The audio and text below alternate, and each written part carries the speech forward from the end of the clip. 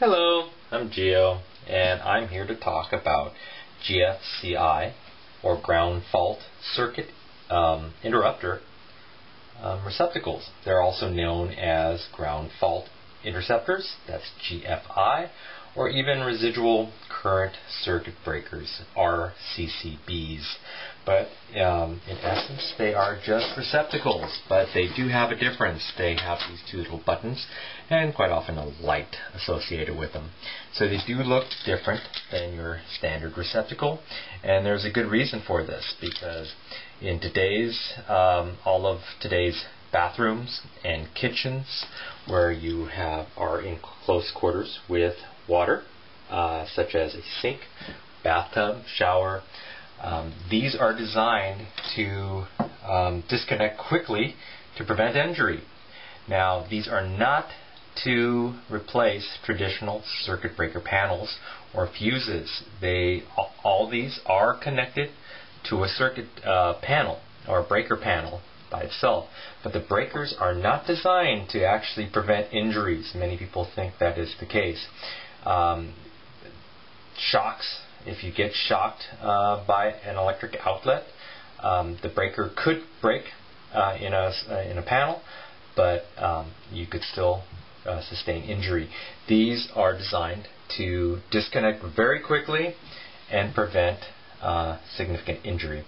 And that is why today's building codes, you will see, require them in all bathrooms and kitchens where you have close proximity to water.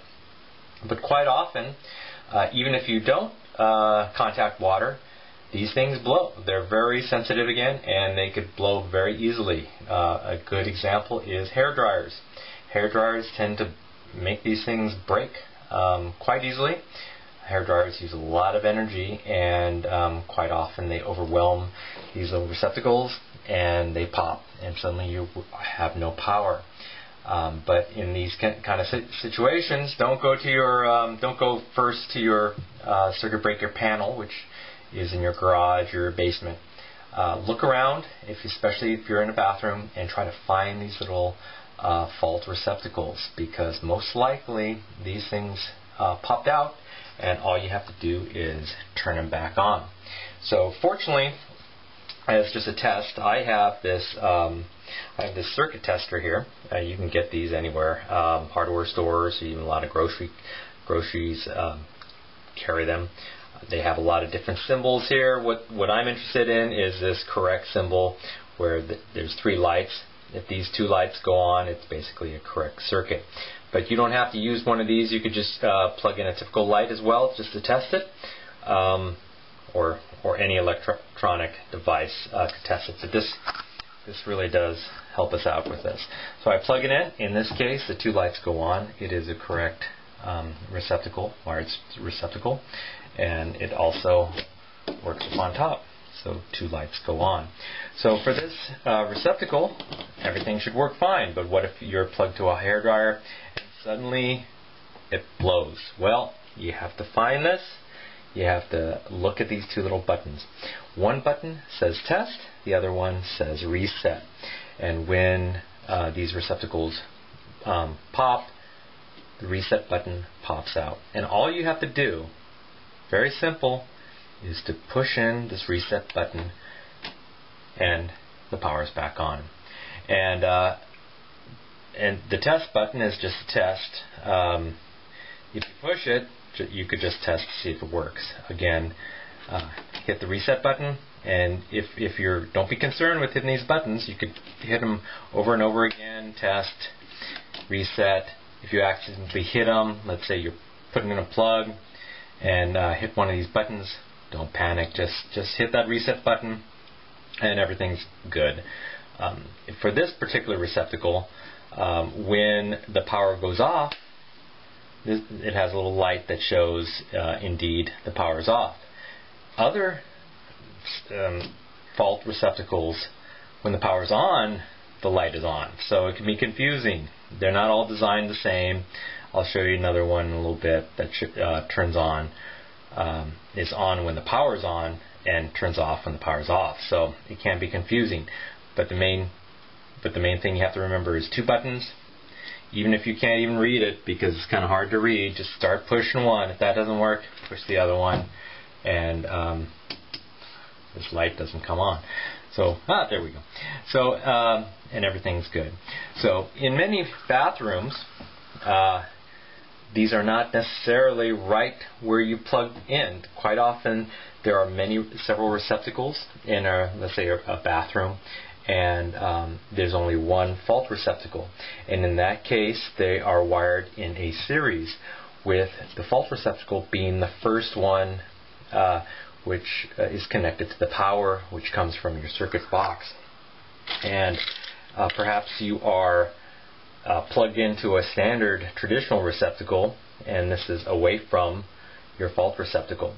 Well, if you have a hair dryer again and it causes the fault to happen, you look at your receptacle and say, well, this is not a fault receptacle. What happened? Well, look around the room and see if you can find one of these fault receptacles, because this traditional one will be most likely wired to this one. So if there's a short as a result of something plugged into this one, this will pop. And so you have to find this one and test that one out. Just because you're not plugged into this receptacle does not mean that it's not caused by this receptacle. So just push these buttons and figure out which one will turn it on, and then you're dandy. So I will show you quickly a different version of this, so I'll be right back. So here's another example of a GFCI receptacle. This one has the test switch in black right here and the reset button in red, and again you could press either one. It also has a light indicator showing when it's working. So if you hit the test, the reset pops out, light goes off. You hit reset, it goes back on. Just to show again, put in our tester, 2 lights, it's correct. We test it, they're off, and we reset, it's back on. So there you have it. They're the 2 types that at least I have. There are different types, more types than that. So, but typically they have the 2 buttons. And again, I just wanted to show you that the faceplate on these are much different than what you traditionally see. You normally see these type of faceplates, but of course that would not fit since it's a rectangular shape instead of two kind of plug shapes. So if one of these break and you have to replace it, make sure you replace it with the correct faceplate, because this definitely will not work. So this is attached in the middle with one screw, where these are attached on the opposite side. And don't worry about that. All the receptacle boxes that's behind this are designed to take these screws too, so you don't have to actually change anything in the internals. The internal wire box itself. So pretty easy. So don't panic when your power goes off. Bye bye.